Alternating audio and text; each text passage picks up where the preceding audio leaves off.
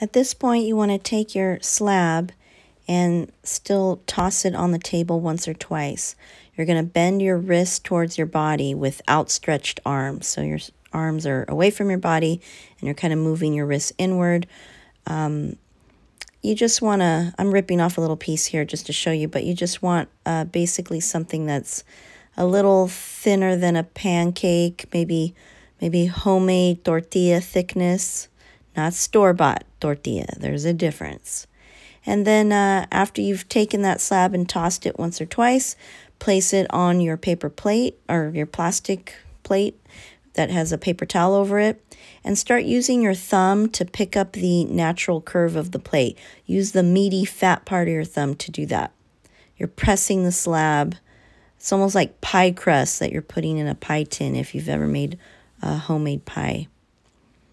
And just kind of move all the way around. You can even use the outer part of your thumb, like your outer thumb knuckle, to do this as well.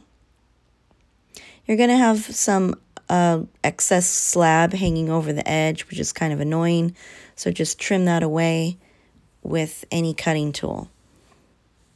And basically that's going to produce a decent amount of extra clay that you can use for extra credit. Maybe make a Christmas ornament with that clay. I'm going to put it off to the side and make sure it doesn't dry out, because all Mrs. Nave wants to see is a plate. Any excess clay, you can do whatever you want with that.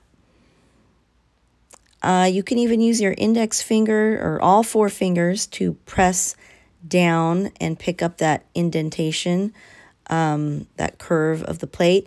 Now, be careful, that plate I gave you, that blue plate, it's kind of wimpy, so you want to brace it and support it with your other hand.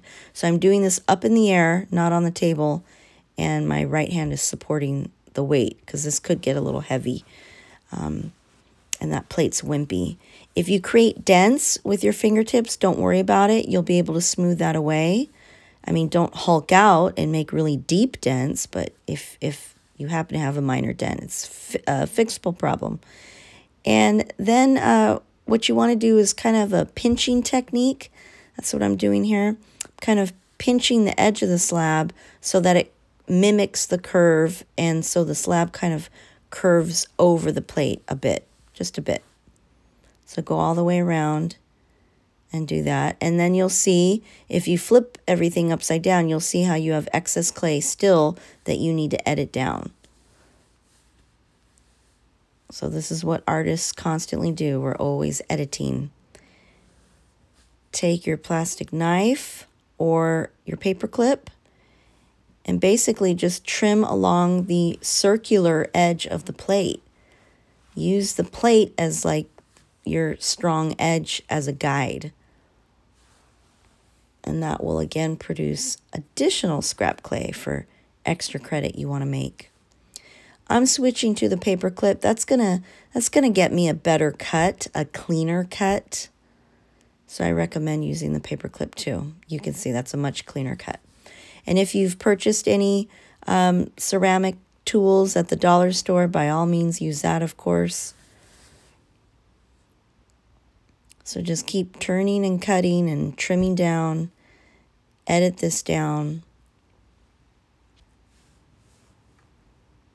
And I'm remembering here to place this and do this on my craft foam sheet.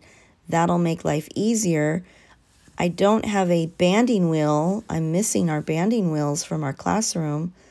So turning that foam sheet kind of mimics a wannabe banding wheel. We're getting desperate. And there's some additional scrap clay for fun.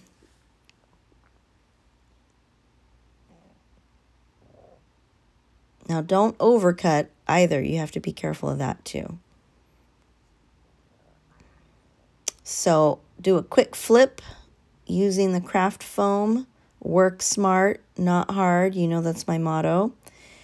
I still see another section I need to kind of eyeball and cut down just by eyeballing it. And again, here's where you don't want to trim too much, because that's a commitment. What I'm doing right here is a commitment. So you don't want to mess that up. And you can still press with your thumb to get that curve of the plate. You know, we want to see kind of a shadow, like we want a 3D quality. We want to see that plate kind of dip down in the center.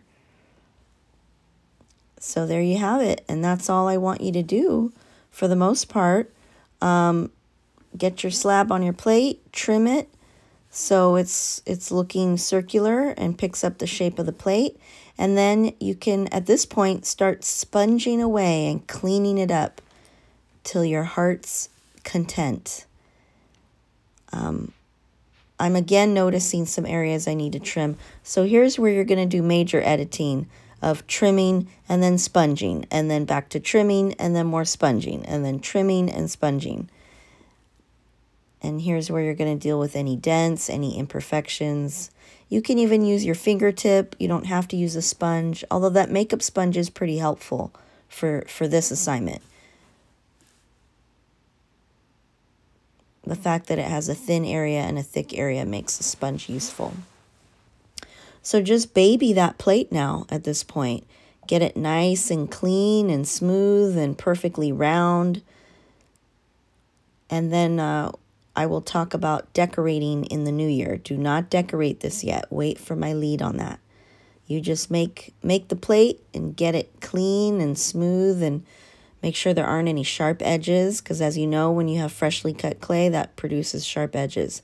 So that's what I'm cleaning up right now. And you can see a little bit of a shadow. You can see the plate form showing up.